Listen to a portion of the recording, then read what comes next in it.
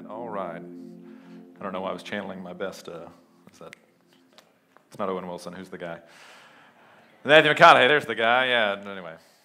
So, speaking of Matthew McConaughey, one of the best accomplishments in cinematic film history is the movie Spaceballs.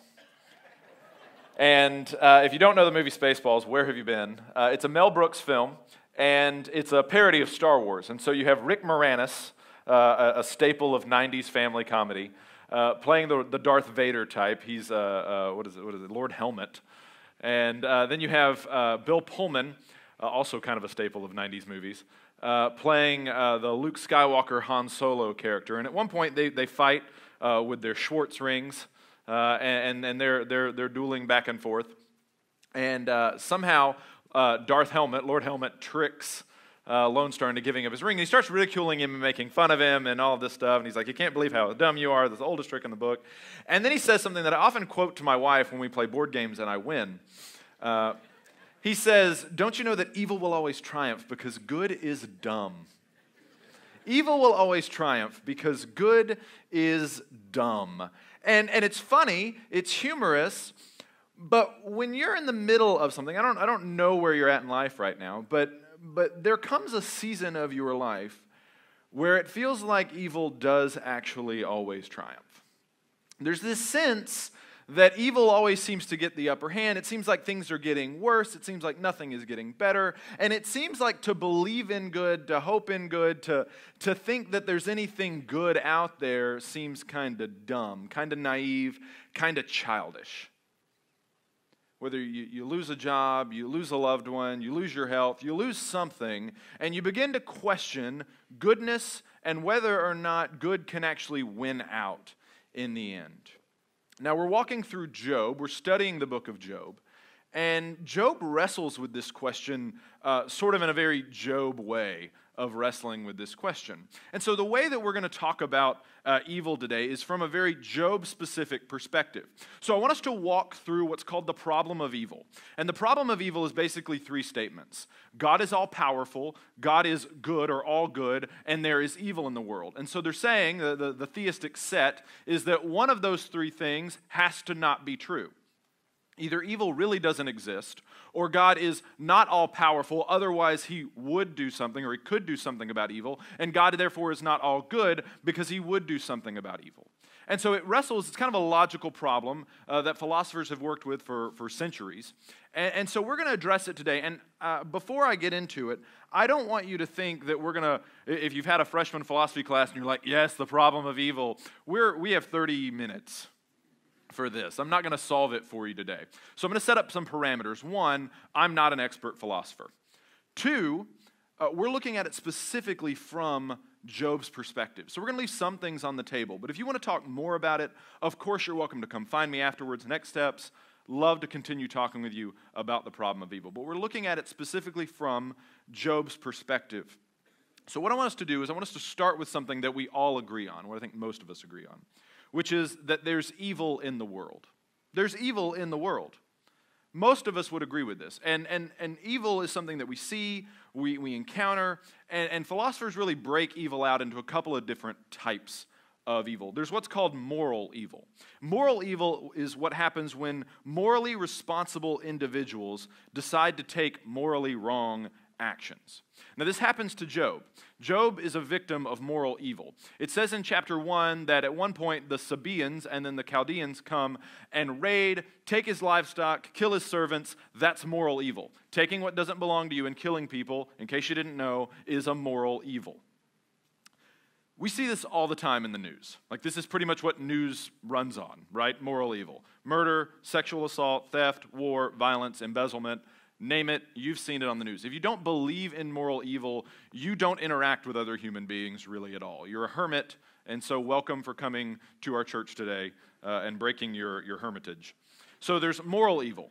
There's also what's called natural evil. Natural evil happens when there's pain and suffering because of natural consequences or natural processes, right? So Job has this happen to him as well. It says one of his servants comes running to him and says, hey, we were just out in the fields and this big old lightning bolt came down and killed all your sheep. That's not anybody's fault.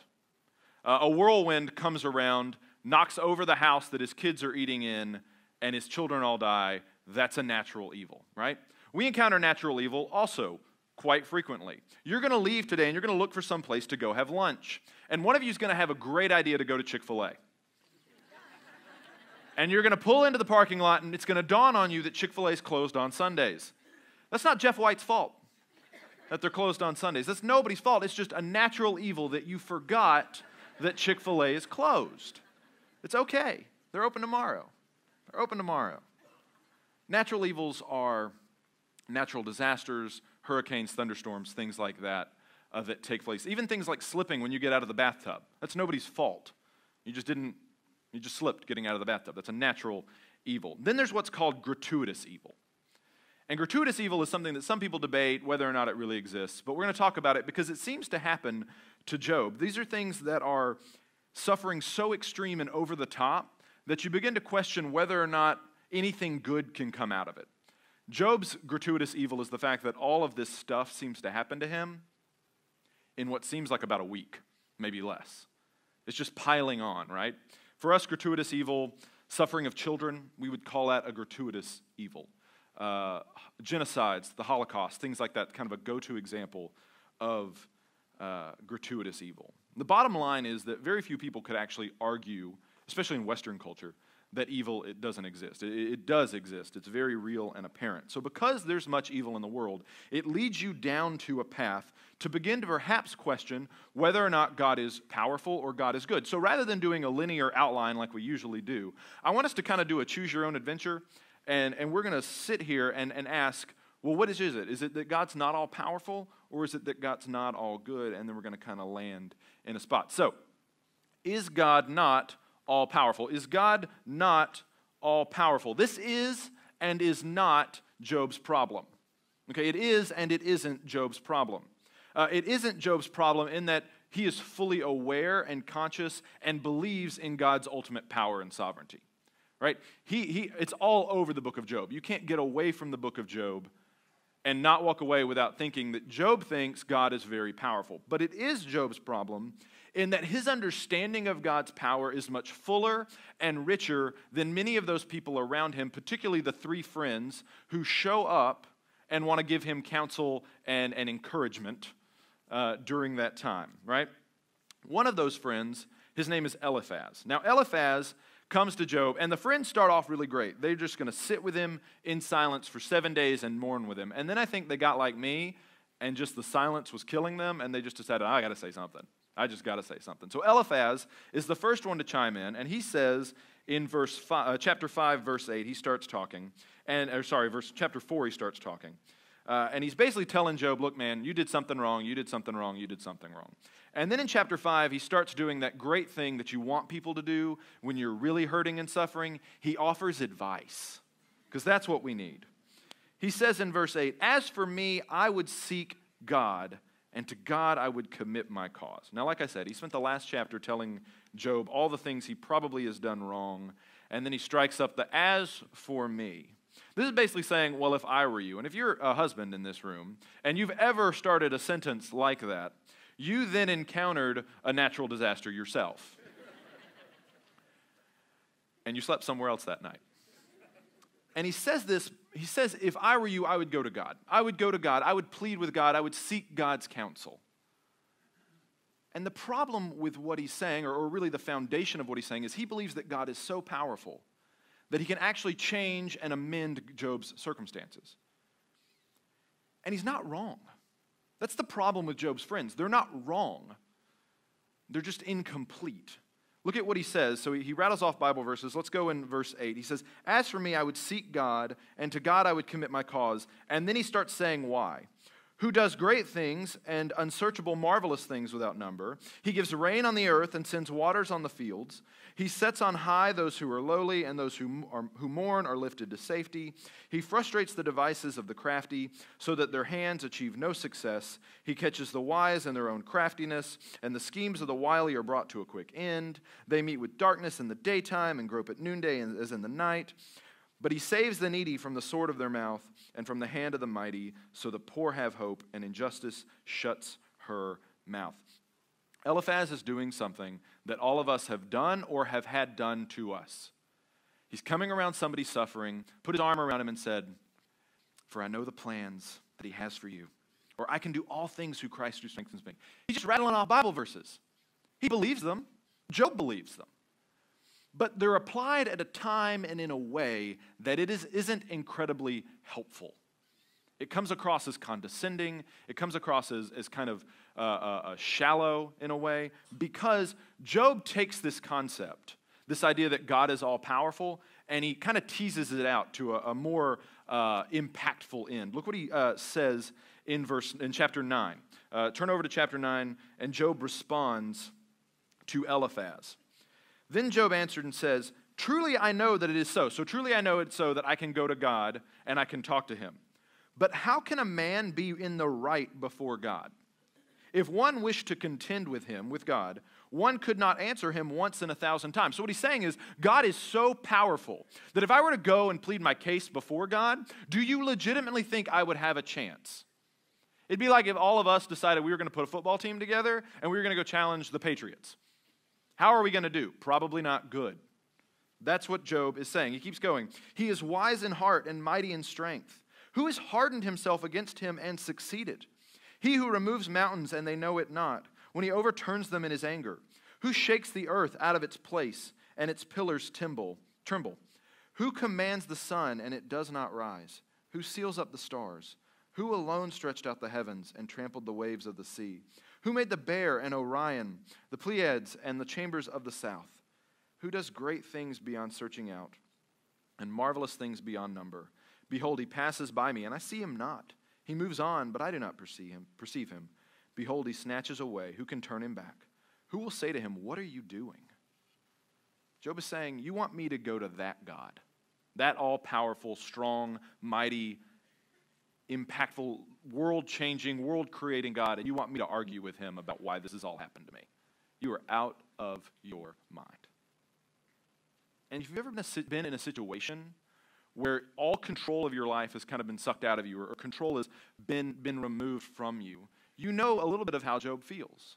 I mean, think about being completely out of control, and you have to rely on God totally for your safety and security. Some of you might feel this when you put your 16-year-old child in a car and they drive away for the first time by themselves. You can't mash the brake for them. You can't turn the wheel for them. You are trusting God. You are totally out of control when that happens. You might feel this for the first time when somebody tells you that you're not able to have children. What am I going to do? What are we going to do? Or when it enters your mind for the first time that maybe I'm not going to get married. You feel out of control.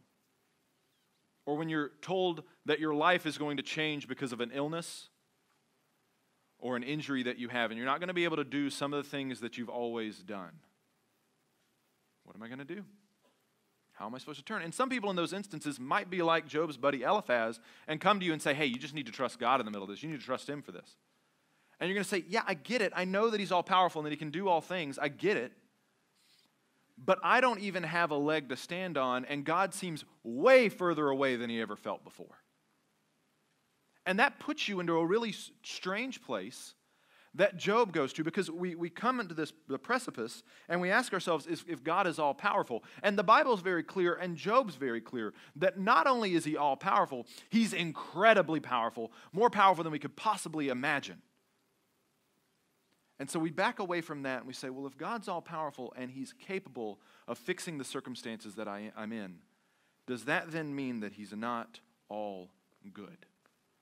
Does that mean that he just doesn't love me? Does that just mean that he doesn't care? And that takes us to the next question, the next statement. Is God not all good? And I think this is a little bit more in line with Job's problem. He affirms that God is powerful. He knows that he is. But there's this hint of doubt that starts creeping into his mind, just a little bit, about whether or not God is good. Is God just this all-powerful dictator and not a benevolent one?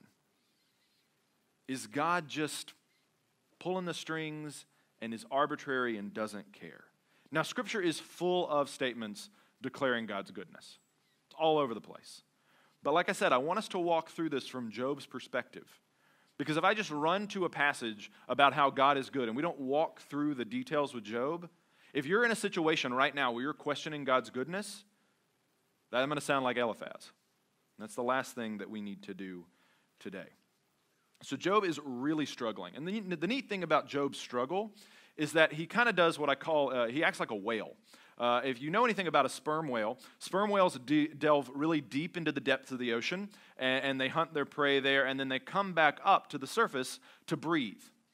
And they can stay in the depths for a really long time, but they always come up and get air, and then they dive back down. Job is kind of like this in his thoughts about God. He's plumbing the depths of darkness. His soul, his relationship to God, the problems of the earth, he's down there and he's pulling out everything. He's struggling in the darkness. But every once in a while, he pops up like a whale, and he makes about a 6, 7, 8 verse statement about the goodness of God or the greatness of God or how he trusts God, and then you're like, and we've lost him again, and he's back down. And if you've ever walked through a difficult season in life, you know that's how it actually is.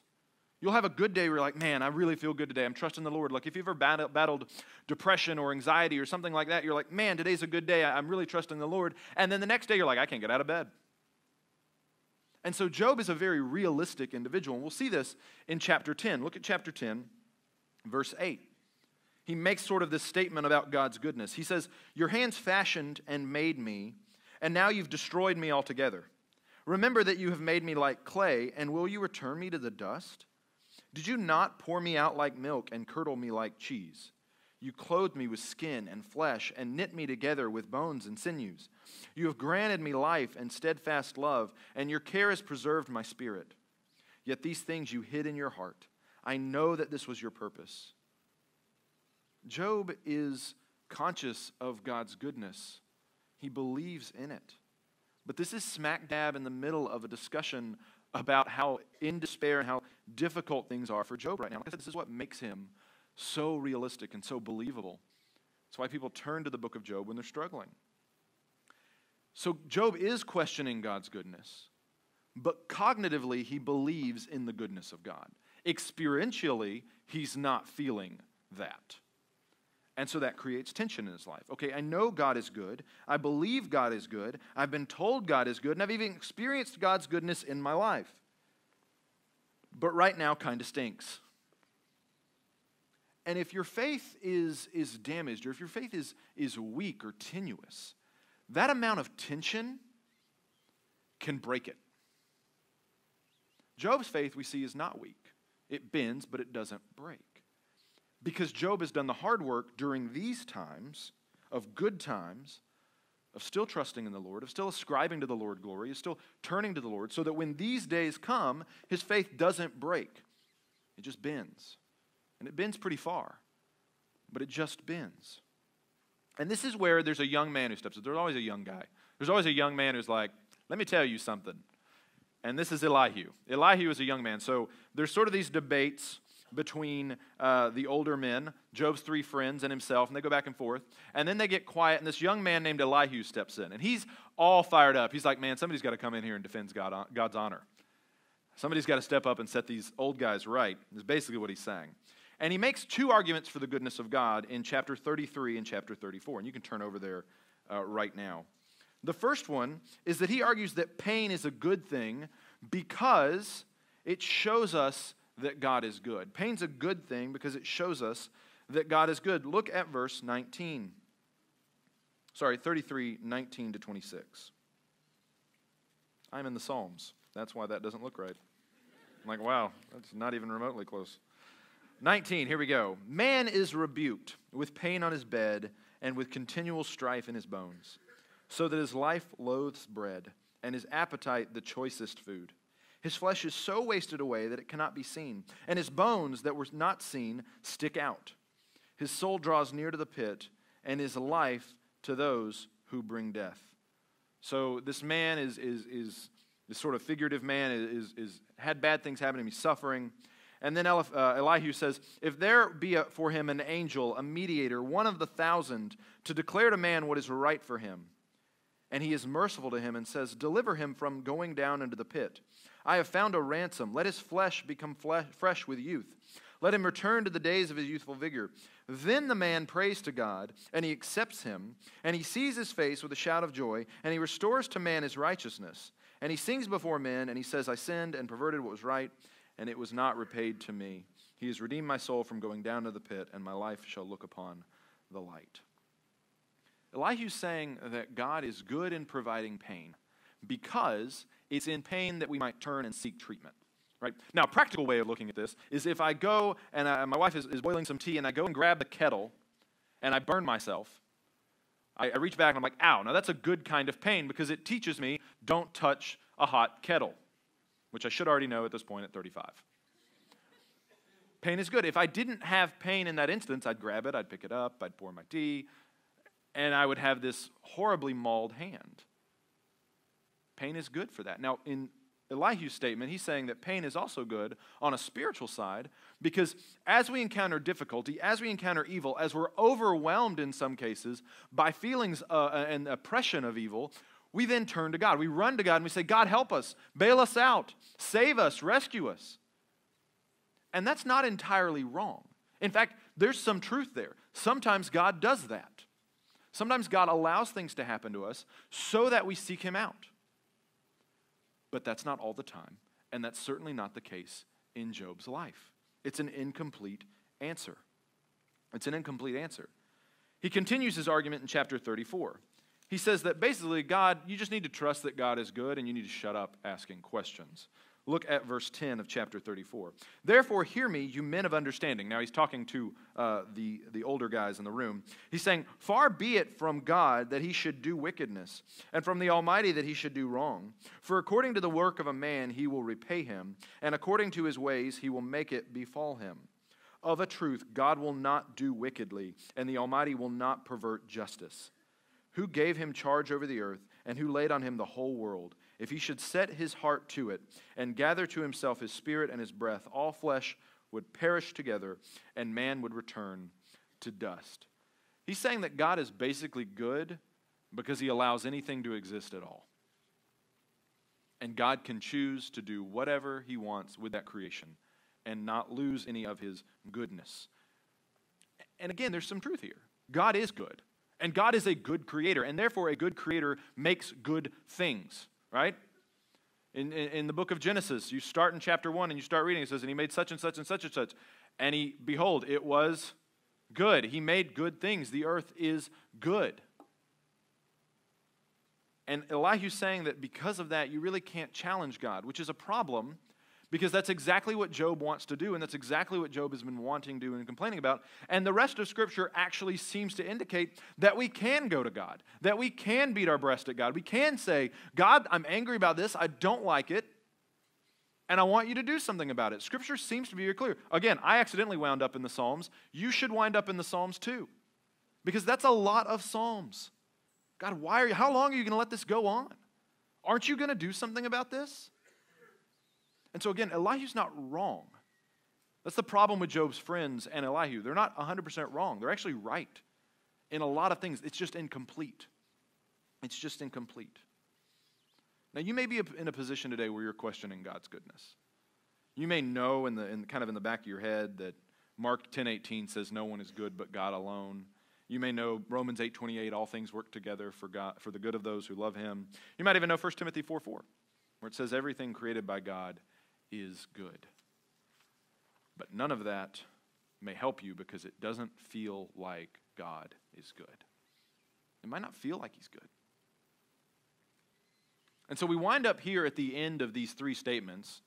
There's evil, God is all good, God is all powerful. And we kind of come to the crux of things. Are we going to believe that God is all good and all powerful and that there's a purpose for evil? Or are we going to allow evil to win out and destroy the faith that we have? I would encourage you not to do that. Now, at the risk of coming across like one of Job's three friends, I want to encourage you to have faith in God and his purposes. I want to encourage you to have faith, that the answer to this is a faith-based answer. And I'm going to walk through, as we close, as we kind of walk through this last point, I want us to walk through kind of some defenses for the problem of evil, philosophical defenses, and I'll outline what they are as we go, but see how they have practical application for you as you encounter evil on an everyday basis, okay? So we want to have faith in God and his purposes. Look at Job 19. Go back with me to Job 19.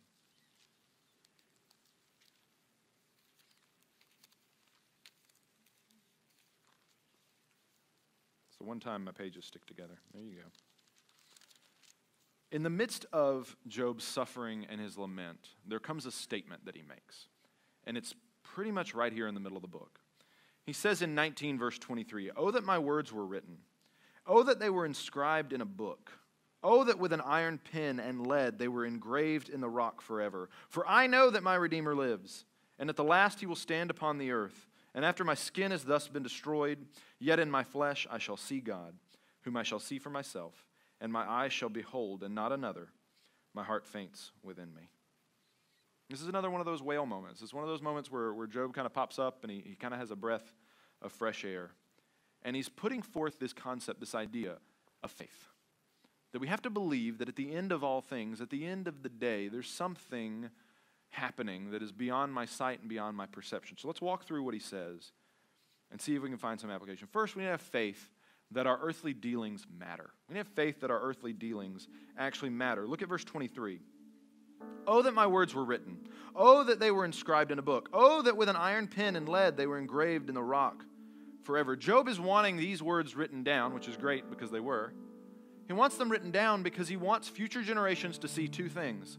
One, he wants people to know he didn't quit, that he didn't give up, that he held on to his faith even when everybody around him was like, "Man, you did something wrong," or "You just need to curse God and die."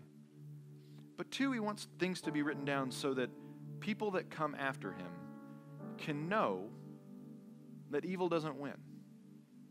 And so what you do in life, one of the philosophical defenses of the problem of evil is that there's free will in the world. And because there's free will, people have moral actions that they can choose. They can choose good or they can choose evil. And when they choose evil, it introduces evil into the world. And you can look at Genesis 3 and see that with Adam and Eve.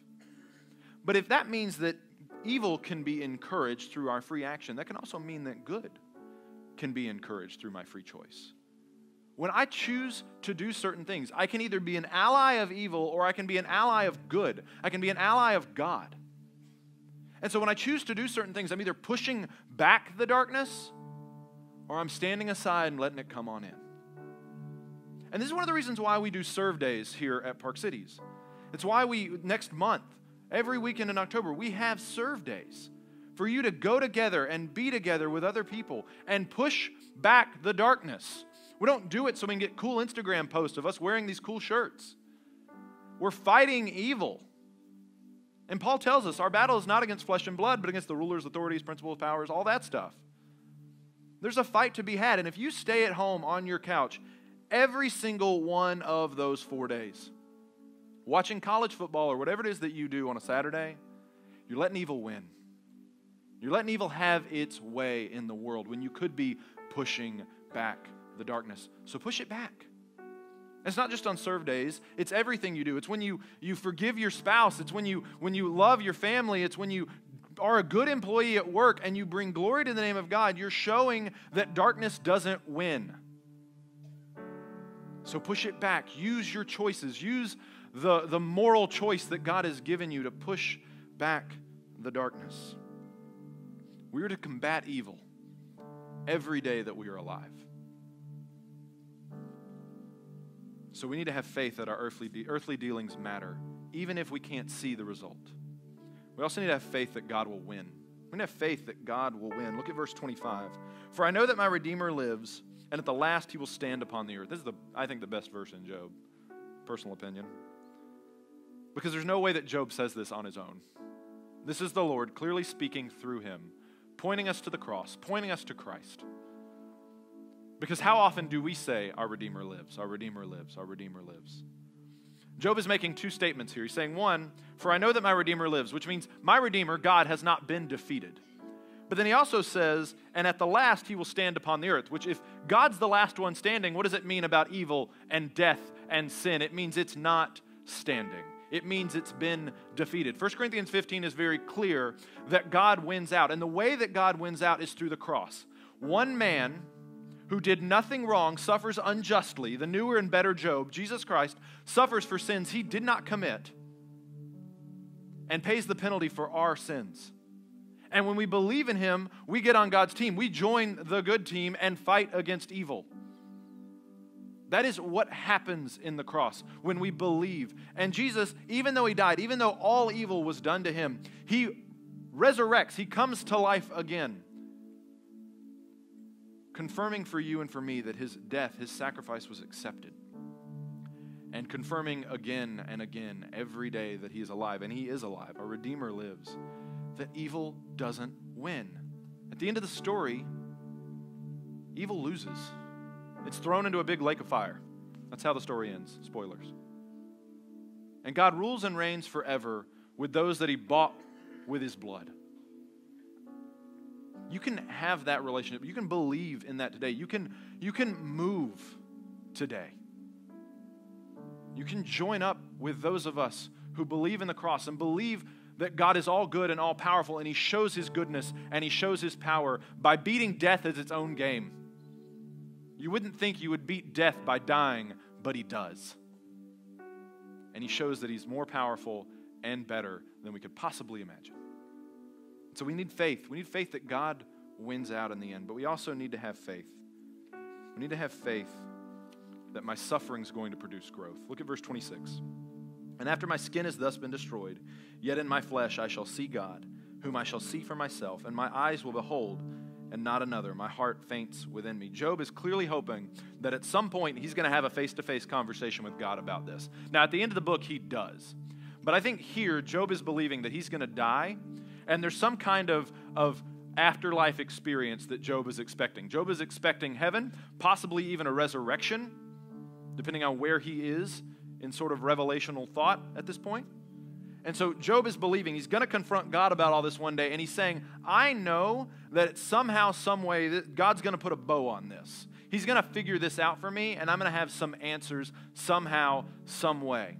And one of the answers that Scripture gives us about suffering in our lives is that somehow it's producing in me goodness. It's making me more like Christ.